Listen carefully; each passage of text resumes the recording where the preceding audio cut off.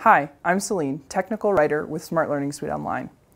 So previously I showed you how you can add some activities to augment your lesson and get students collaborating with each other.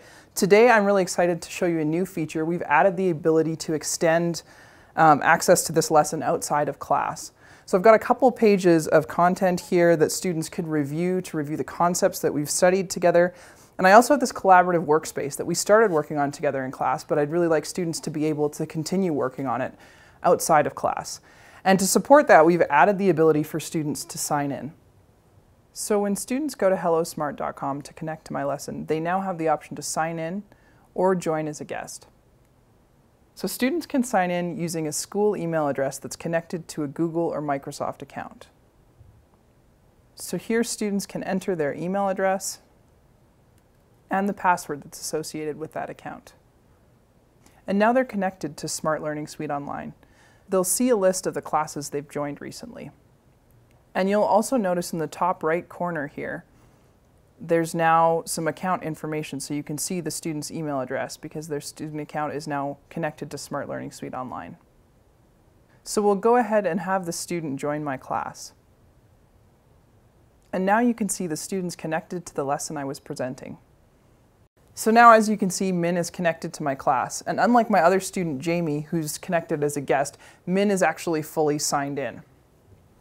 So I'm going to go ahead and start the workspace so students can start collaborating and working together. We'll put everyone on one team and just make this a whole class assignment. You'll notice this message pops up warning me that students aren't fully signed in. That's because Jamie is connected as a guest. And what that means is that if she wanted to access this lesson outside of class, she won't be able to because she wasn't signed in. But Min will. So ideally, you'd want all of your students to sign in first if you want to share this lesson with them outside of class. And you can see that the students are collaborating. They're starting to click on or circle some landmarks here. Let's say that the lesson has ended for the day. We'll go back to the library, but I'd really like my students to be able to continue collaborating in that workspace. What I now have the option to do is by tapping on the More menu here and choosing Share Link, I can actually generate a link that I'm then able to copy. So it tells me the link's been copied to my clipboard. And now what you can do is you can actually post that link somewhere, whether it's on your LMS or for me here, I'm going to open up my Google Classroom. And I'd like to create an assignment. So I'll go ahead and type in a title for it.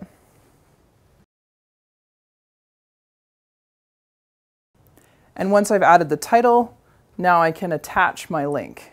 So we'll go ahead and paste in the link that I've copied from my clipboard and choose Assign. And now this assignment is saved in my Google Classroom. So all students have to do is come here and click on it and they can be connected to the Smart Learning Suite Online lesson. So now when Min's at home, he can go to Google Classroom and my class shows up there. So he can select my class. And as soon as the class opens, there's the assignment with the link to the Smart Learning Suite Online lesson. So Min can go ahead and select that and a copy of the lesson appears and he can choose to sign in to open it. So students can sign in using the same credentials they used in class. And once the lesson loads, he can jump right back into the workspace that he was contributing to in class and keep adding content to it.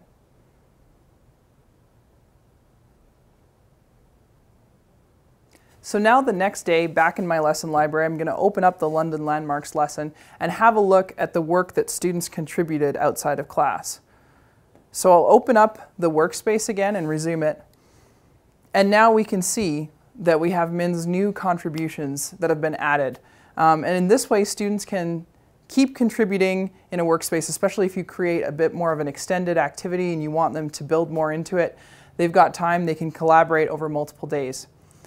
So if you like this new feature, give it a try. Let us know how it's going for you in the comments. And if you'd like to see more updates like this, be sure to subscribe to the Smart Support channel and keep an eye on the new features in Smart Learning Suite Online playlist. Thanks for watching.